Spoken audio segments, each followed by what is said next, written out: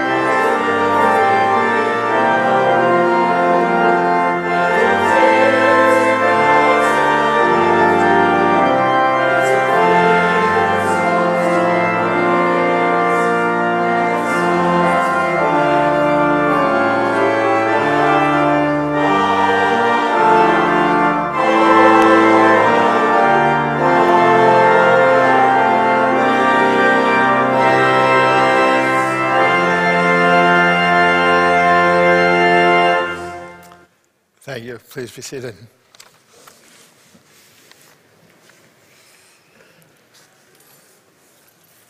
As you know, there are turning points in history Joshua led the people of God through one of those. We're going to hear more about him and his people a little bit later in our service. But we sense as a congregation that we too are in a turning point time in our own history, in our own community. And it's a time for courage, a time for compassion during a time of change. So with that in mind, let's pray together.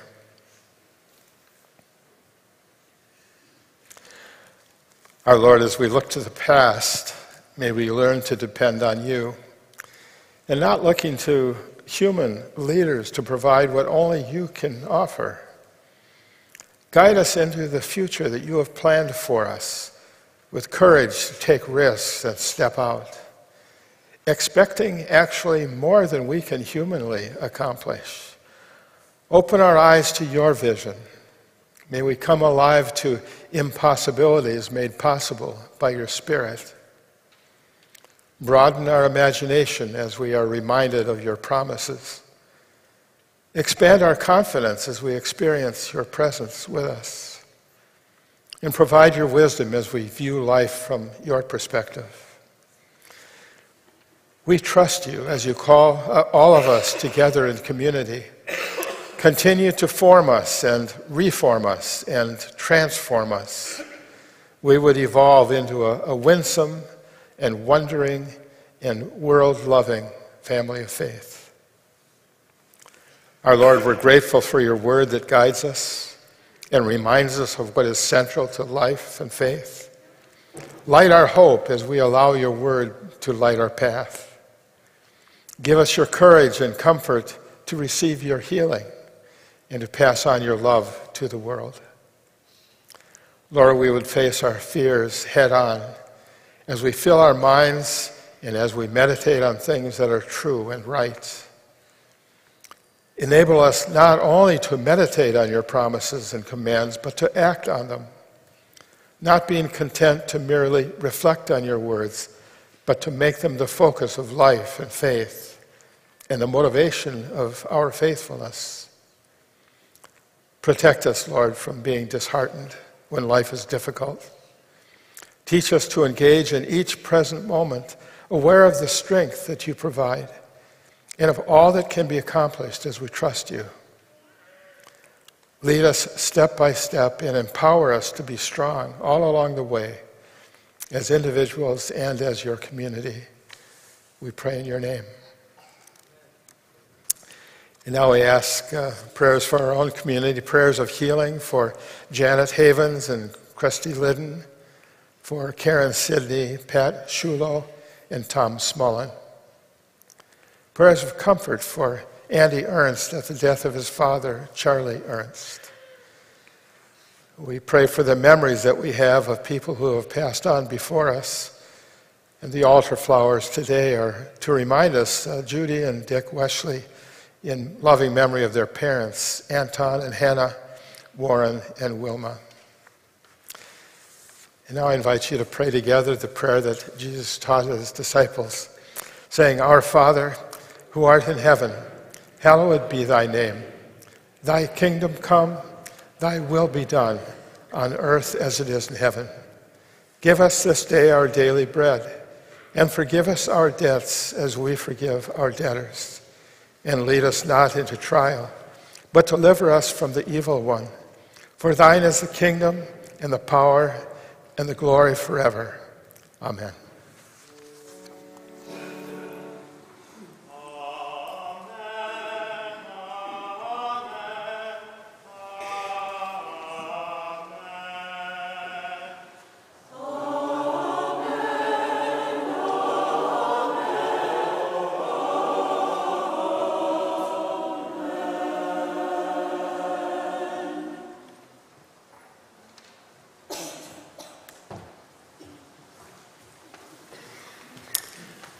We welcome you again, those of you who are in person and those who are online.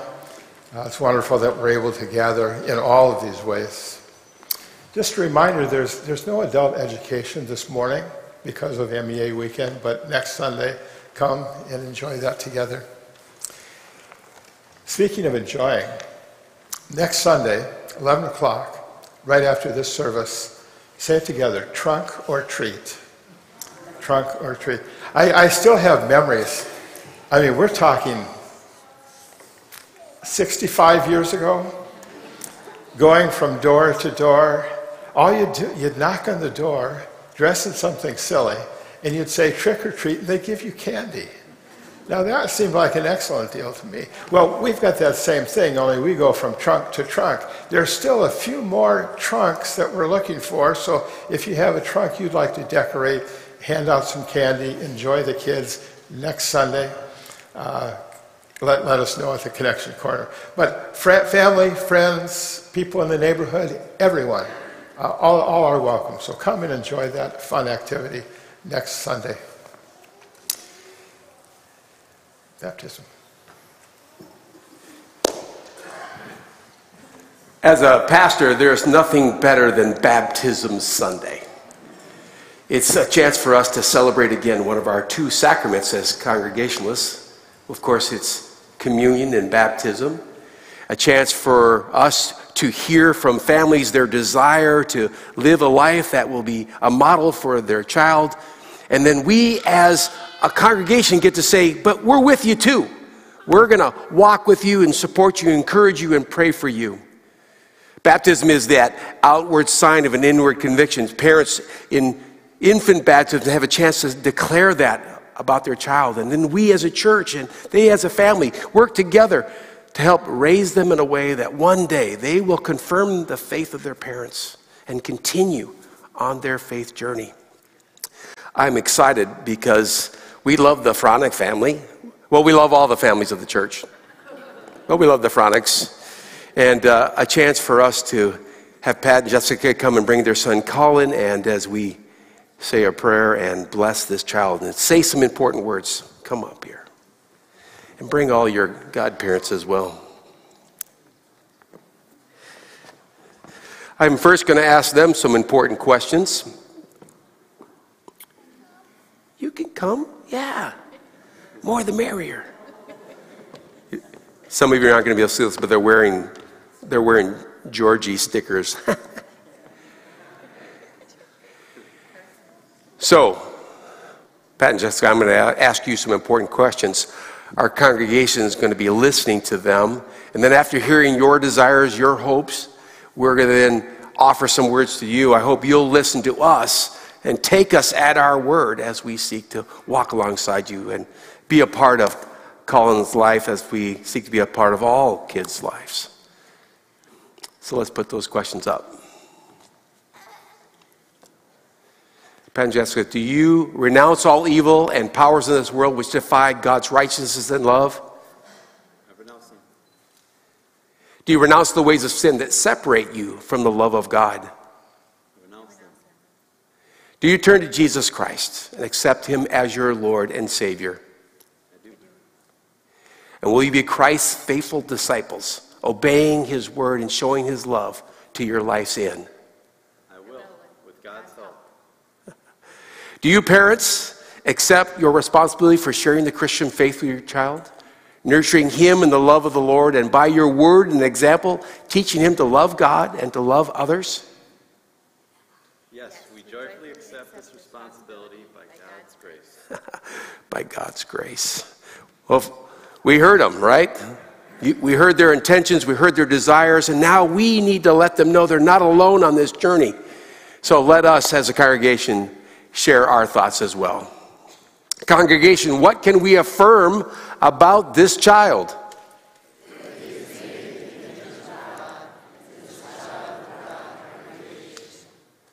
As this child grows in our congregation, how will we show him that he is a child of God?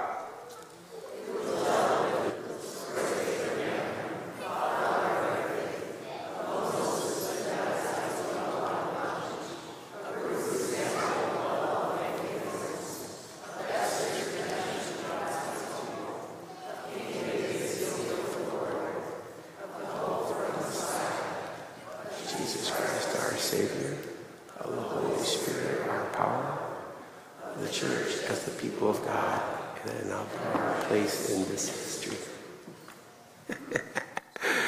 What will we expect of this child?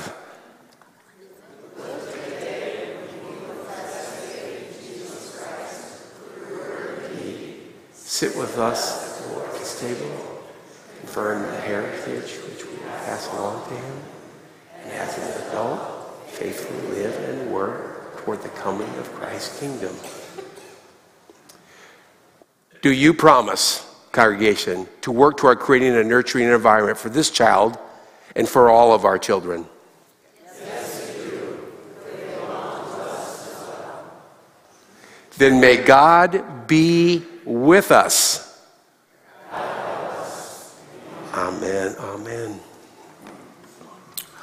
Colin, are you going to come to me, pal? Yeah, look at you.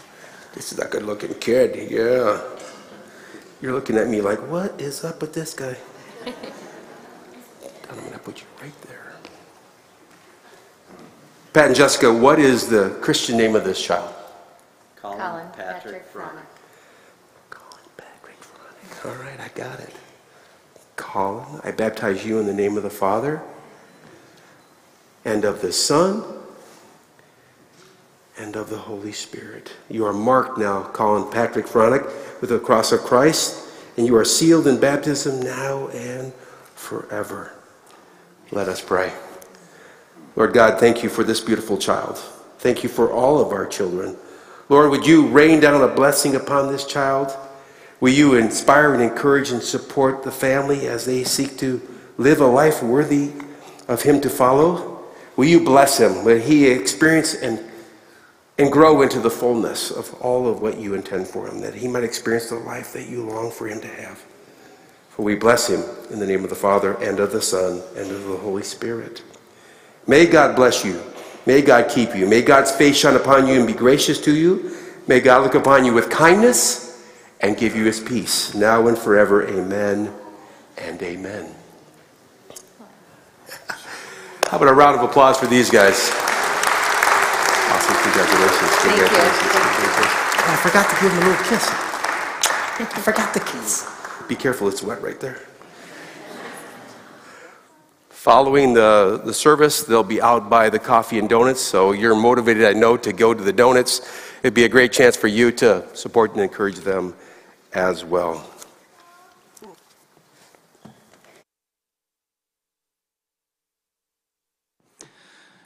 Good morning, friends. It's that time in the service. All kids, raise your hand. Fantastic. Yes, there are a couple. Yes, some adult kids in the room as well. So kids, let's head to God's Garden through that door. Meanwhile, congregation, let's sing the kids out with God's Garden. Come, oh come, come to the garden, gather round, come without fear, known by name, here in God's garden, all are welcome here. Have fun, kids, ready? Have fun, kids. Go see Dave. There we go. Thanks, everybody.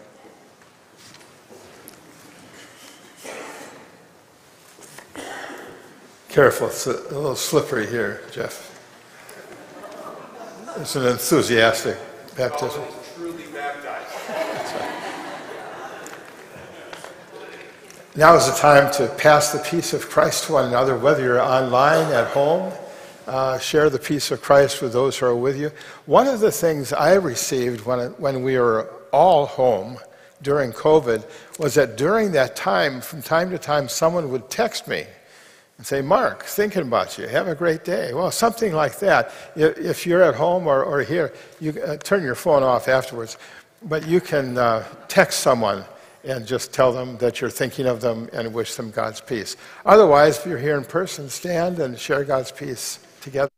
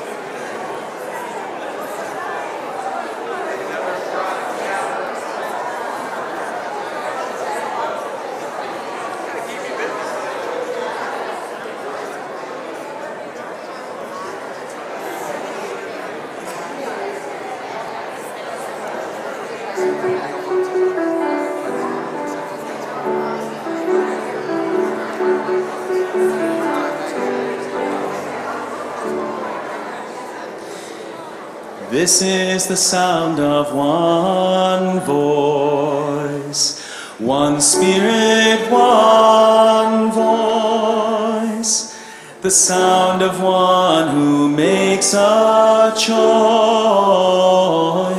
This is the sound of one voice. This is the sound of one voice. This is the sound of voices too. The sound of me singing with you, helping each other to make it through. This is the sound of voices too. This is the sound of voices too. Go ahead and sing it out. Ready? This is the sound of voices three, singing together in harmony, surrendering to the mystery. This is the sound of voices three. This is the sound of voices three. All of us. This is the sound of all of us, singing with love and the will to trust. Leave the rest behind, it'll turn to dust. This is the sound of all of us. This is the sound of all of us. This is the sound of one voice, one people, one voice, a song for every one of us. This is the sound of one voice. This is the sound of one voice.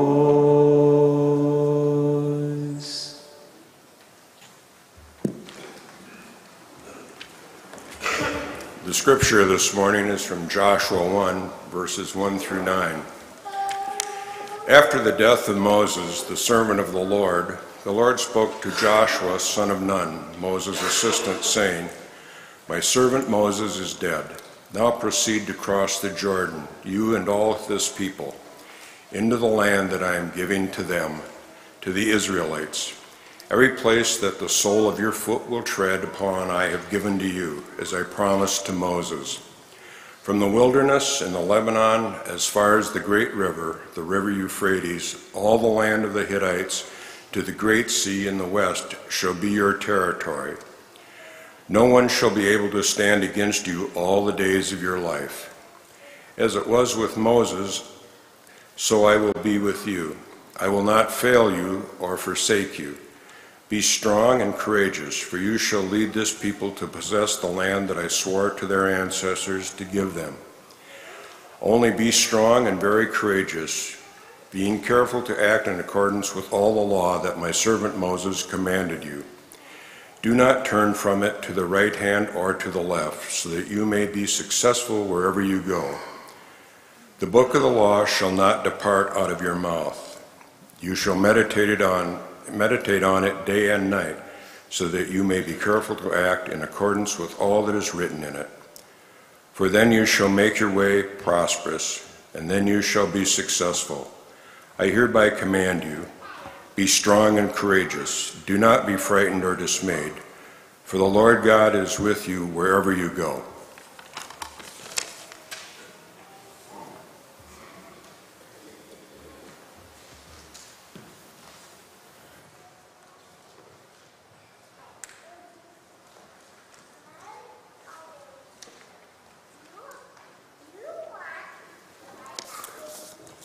Little secret is oftentimes people think that in order to celebrate sacraments, you have to be a pastor. Truth be told, you don't. Truth be told, anyone can lead communion and anyone can offer a baptism. We just don't tell people that because we want to do them all. There's nothing better than the church standing together, thinking about the life of a small child and a family who's looking for the support and encouragement for their faith and the journey of it. To surround ourselves, to make promises, to hear ourselves make those promises, to engage in the community at a level that we don't always get to do or don't always choose to do, but certainly during the sacraments we do.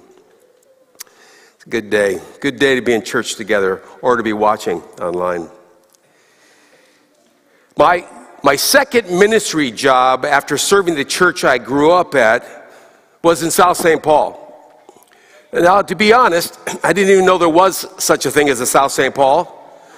I just knew that you kind of drove through there on the way to Afton Alps to go skiing. I did realize that there was kind of a smell that came out of that space, but I wasn't going to learn until many years later why.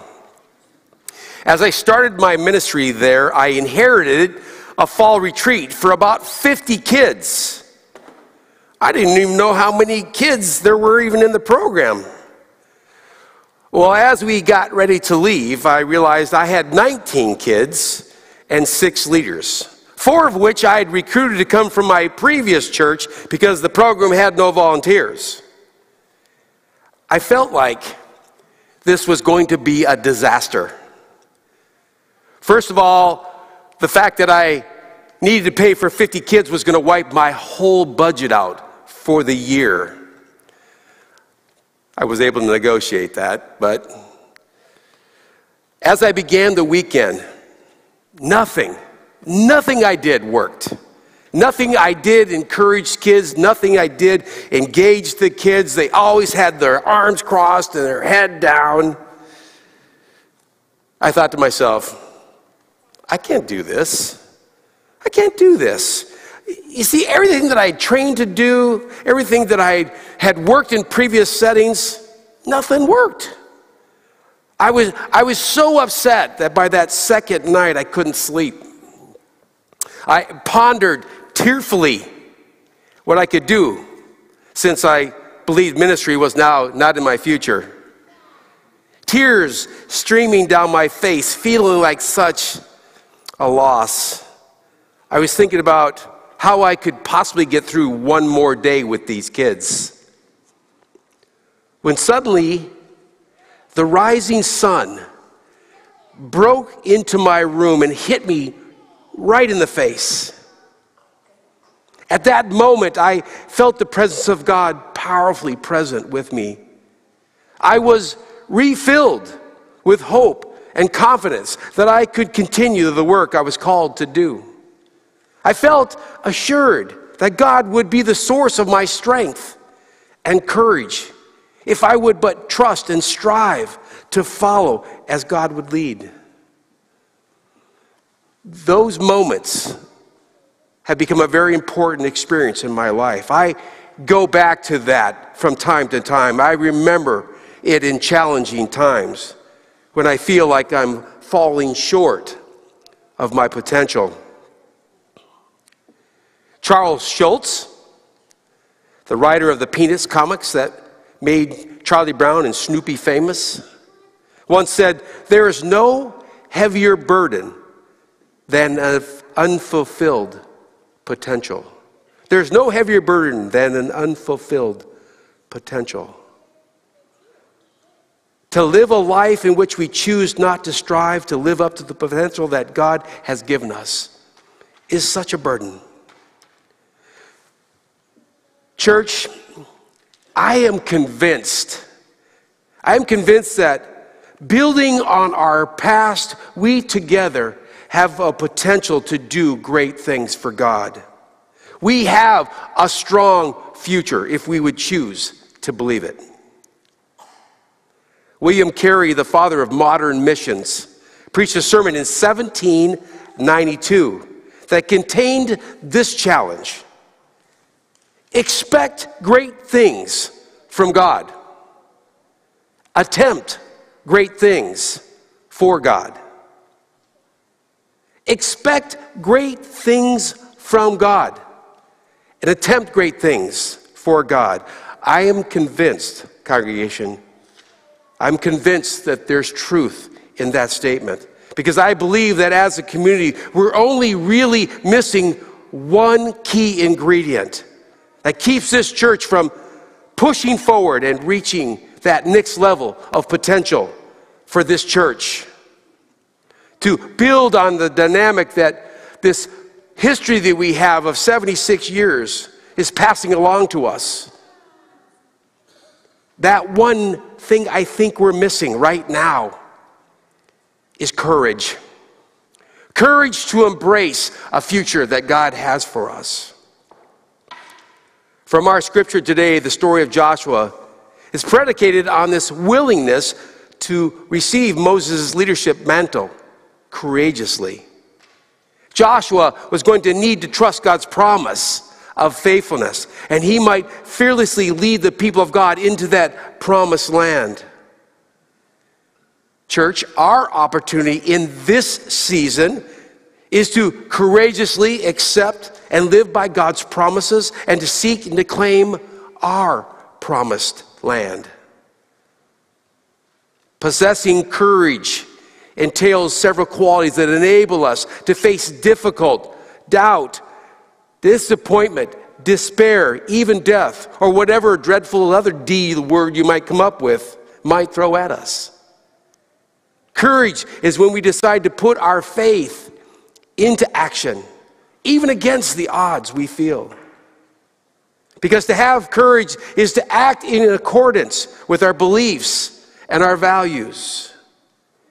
If we say we believe in something, we should be willing to stand for that belief, even as we face challenges. That's why the title of this sermon is Safety in Numbers. We can face that challenge, the challenges, together. All of us, together. Safety in numbers, as my mom used to say. Courage, therefore, is something we need to face the future. Especially a future that has felt so uncertain, hasn't it? As we've endured the coronavirus, as we've faced racial unrest and injustice, as we've dealt with economic challenges and war. It's been a challenging time. There will be more challenging times for sure, but we can choose to face them courageously, together, all of us. We need to act courageously so that we will not be paralyzed by life circumstances and the fear that can come, or the anxiety that we'll experience. We need courage so we don't compromise our convictions due to difficult circumstances. It's seasons like this that Paul was addressing to his young protege Timothy when he said, God has not given us a spirit of fear, but of power, love, and sound mind. Paul reminding Timothy, encouraging us that God has not given us a spirit of fear, but of power, love, and sound mind. Furthermore, courage isn't about being some kind of superhero either. It's about exerting the courage that God has given us to face life's everyday challenges. It's living into the choices we have and will make. It's choosing between God's leading and what is convenient, or choosing one's convictions over comfort. In short, it takes courage to be a follower of Jesus. It takes courage to obey God and fully experience the life meant for us, and that God longs to give to us. Unfortunately, many of us don't believe we can be courageous. We don't think we can follow Jesus as his disciples did, or as Esther did, or as the Apostle Paul did, or other people of faith that we can read about in the Bible or know from church history. but we can. We can. And it comes to us making a choice. Many of us see ourselves like Joshua and the way he felt when he was about to lead the people from the wilderness into God's promised land. Several times in our passage, God has to say to Joshua, be strong and courageous. Clearly, Joshua wasn't feeling that way. To cross the river into the promised land, already occupied by people. How can I be like Moses? How can I possibly do this? By being strong and courageous. Joshua probably felt incapable of this task. I mean, who wouldn't following such a strong leader like Moses? But not even Moses would lead them into the promised land. So, who did Joshua think he was to accomplish what Moses failed to do? He was Joshua. He was Joshua. He was Joshua, the one God had called and equipped. And if God calls and God equips, then we can step courageously into the path that God is illuminating for us. Our story for today tells us that God encouraged him. God gave Joshua the courage so that he could fulfill the purposes that called him to. Won't God do that for us as well? Each of us on our own journey, but us, collective us, all of us as the church. Won't God do it for us as well? Hasn't God already shown us he can? One of the more popular definitions of courage is that courage isn't the absence of fear. Rather, it's moving forward despite our fear. Right? Courage isn't the absence of fear. Rather, it's moving forward despite our fear. Which reminds me of the story of two kids who went to visit a dentist. The kids said, "Doc, will you pull a tooth right now? Don't need no gas or Novocaine, just yank it out." The dentist said, "Sure. Now that's what I call being brave and courageous. Now which tooth do you want pulled?" The first kid turned to the friend and said, "Come on, show Doc your tooth." We wonder if being strong and courageous is for someone else. We wonder if it's for the other person, but it's not. God's call is to each of us to experience that infilling, that encouragement, to be strong and courageous with what strength God gives us. I like what Martin Luther King said about courage. The ultimate measure of a person is not what they stand in. I like what Martin Luther King Jr. said about courage. The ultimate measure of a person is not where they stand in moments of comfort and convenience, but where they stand at times of challenge and controversy. The ultimate measure of a person is not where they stand in moments of comfort and convenience, but where they stand at times of challenge and controversy.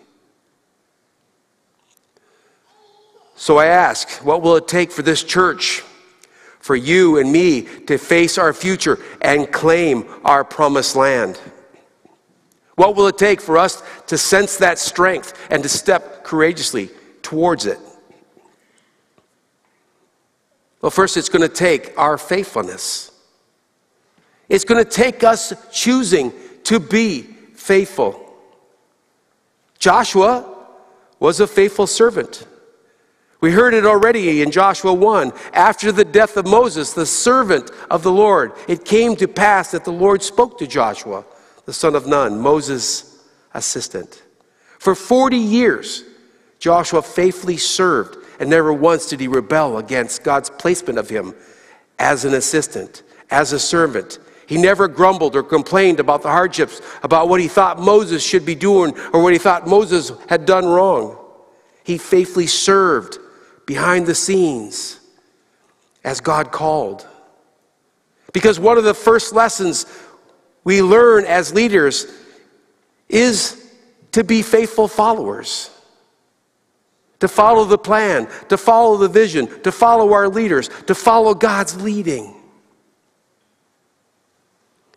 Speaking about which instrument was the hardest to play, celebrated composer and conductor Leonard Bernstein said, "I can always get plenty of first violinists, but to find one who plays the second violin with as much enthusiasm, now that's a problem. And yet if no one plays second, we have no harmony." Don't you love that quote? To be courageous, we must be faithful to what the Lord has given us. Because when we are loyal to God's calling, there will be purpose and harmony in the church, amongst all of us. Because God desires a faithfulness that can lead to unity. In the parable of the talents, Jesus says that the Lord would reward those servants who faithfully handled what He so graciously given. His master said to him, "Well done, good and trustworthy servant. You have been trustworthy in a few things. I will put you in charge of many things. Enter into the joy of your master." So the first step to claiming our promised land is a courageous willingness to be faithful. And second of all, we're going to need to follow God's leading. To follow as the Spirit directs. To be courageous, Joshua needed to be filled with God's leading. And so Joshua chapter 1 verse 8 says, "This book of the law shall not depart out of your mouth. You shall meditate on it day and night, so that you may be careful to act in accordance with all that is written in it. For then you shall make your way prosperous, and you shall be successful." It's also the heart of the psalmist when he said in Psalm 119:11, "Your word I've hid in my heart, that I might not sin against you." To meditate on God's word means to ponder it, to turn it over and over again in our hearts and minds, to let it do its work in us, to chew on it the way a cow would chew on its cud. In other words, keep bringing it up, keep chewing on it, keep pondering, keep wondering, and then following. It's what Mary did when she was told the news that the Messiah, the Son of God, would be born to her, and from her would be the Messiah of the world. The scripture said that Mary treasured all these words and pondered them in her heart. Friends, as we ponder God's word, meditate on it, it becomes firmly entrenched in our lives. But then comes the application, right? James 1:22 says, "But be doers of the word, and not merely hearers who deceive themselves." James is saying that we're only deceiving ourselves if we're not doing what we say we believe. Church, if we want to fully realize the promises of God, then we must continue to listen to and obey and apply God's leading. Crossing into the promised land, we must be courageous and faithful as we trust God's leading. And lastly,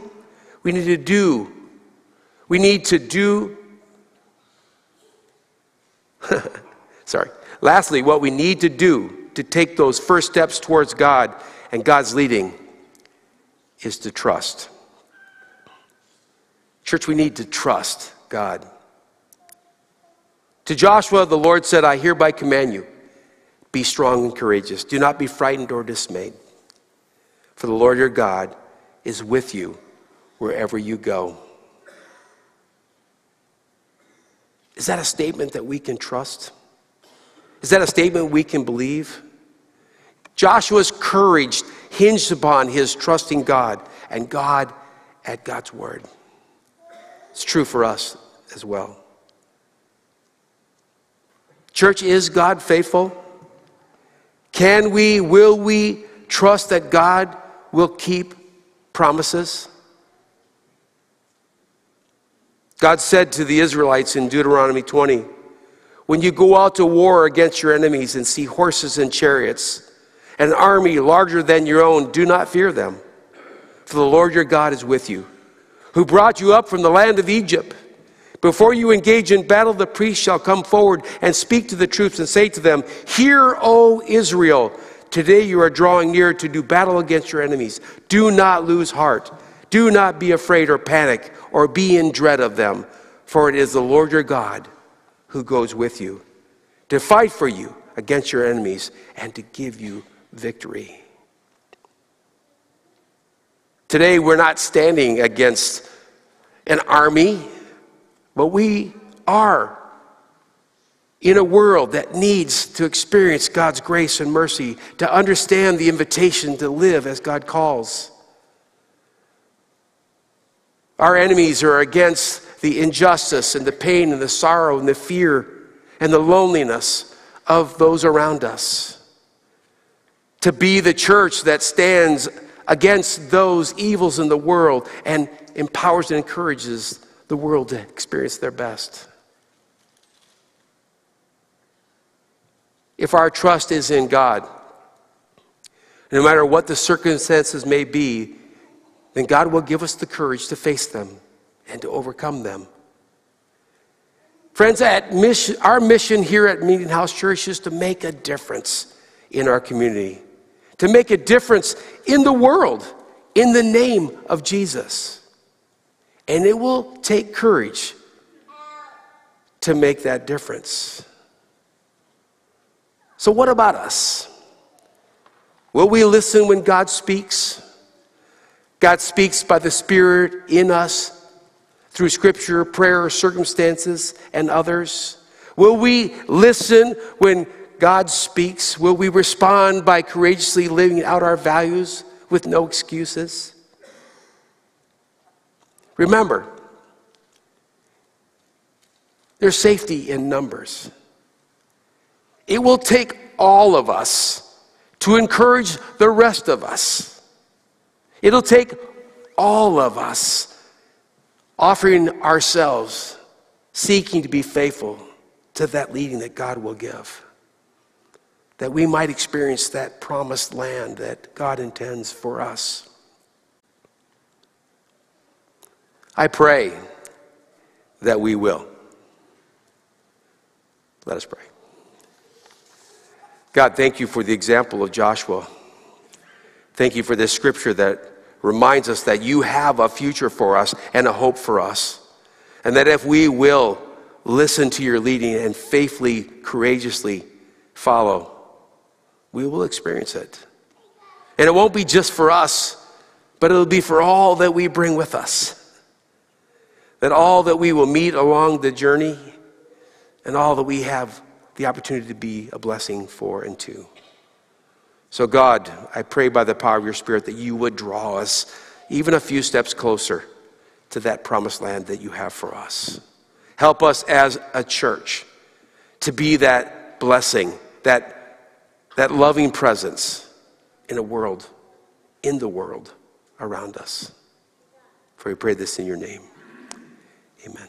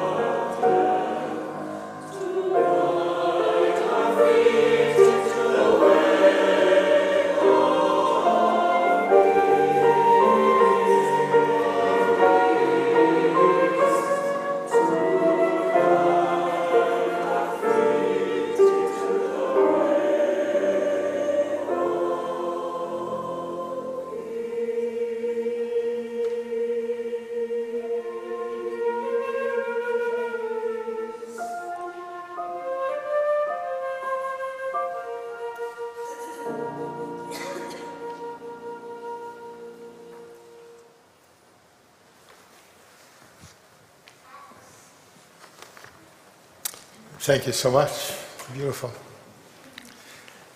Sunday by Sunday, we call one another to generosity. That's about money and opportunities that we'll give in the future. We also want to thank you for your generosity to our ministry in the past.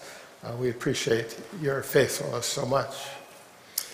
If you want to give today, there's a box out in the North Commons, or you can text Meeting House to the number that's printed in your bulletin and follow the prompts, and you can do it that way. So continue to give, continue to be generous. Now, how have you seen God's generosity at work in your lives? We have two young women, Sarah Hudson and Elsa Anderson, that are going to share some of their thoughts. How have you seen God generosity at work, and what would you hope for our church as we move forward? Hi, I'm Sarah. One way I've seen generosity in our church is in the middle school youth group. I am a middle school youth group leader, and this fall I've seen the middle schoolers do a lot of service projects, and they've been really generous with their time. For example, last week they made little goodie bags with candy for Halloween that we gave to Avivo, which helps people struggling with homelessness get back on their feet. And they always just really like doing these service projects, which is really good to see. Also in high school youth group, we've been doing some weekly service projects. We have made Play-Doh for Whittier Wildflowers, which has been really fun, and we've made PB&Js for people struggling with hunger. And so those weekly things we really like to do. Yeah, I definitely agree with that. I think that also financial generosity is a big part of it. I definitely see that like with things that we do in youth group, like going on camping trips. Without the financial generosity, we wouldn't be able to do that. And so I think that's a very important part, and it's very valuable and contributes to the youth program and helps us to keep wanting to go to church and engage in the community. Looking to the future, I would really love to see more intergenerational generosity events. For example, Trunk or Treat is coming up, and I'm really excited to see everyone of all ages come together and make it a great day for the kids. So events like that really help make generosity a community event. I'm definitely hoping for openness and love and acceptance in the future towards new ideas and everyone, and just coming together to be generous together. Thanks, guys. Just stay here just for a moment. Our Lord, let me pray for us. Our Lord Jesus, thank you that you have been so generous to us in giving us your whole self. Help us now to give our whole selves to you in practical, simple, ongoing ways. Thank you for loving us. We pray in Christ's name. Amen. Thank you so much.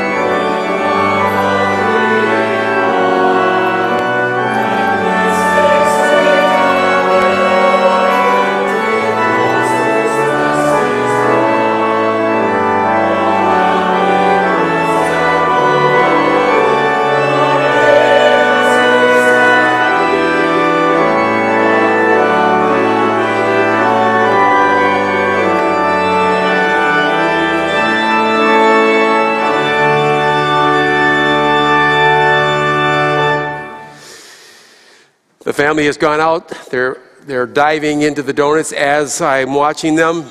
There should be a few left for you. A chance for you to greet them, to celebrate with them, to honor them, to offer your extension and your welcome to them as well. Remember, there's no adult ed today, but there will be again next week. And Wednesday will be as usual. So come and have dinner and spend the evening with us. Joshua's story calls us to trust a faithful God, to listen as God leads, and then seek to be faithful, to lean into our faithfulness. And my friends, together we can do that. It's going to take all of us to face this challenge. God is going to give us all we need. That's the promise.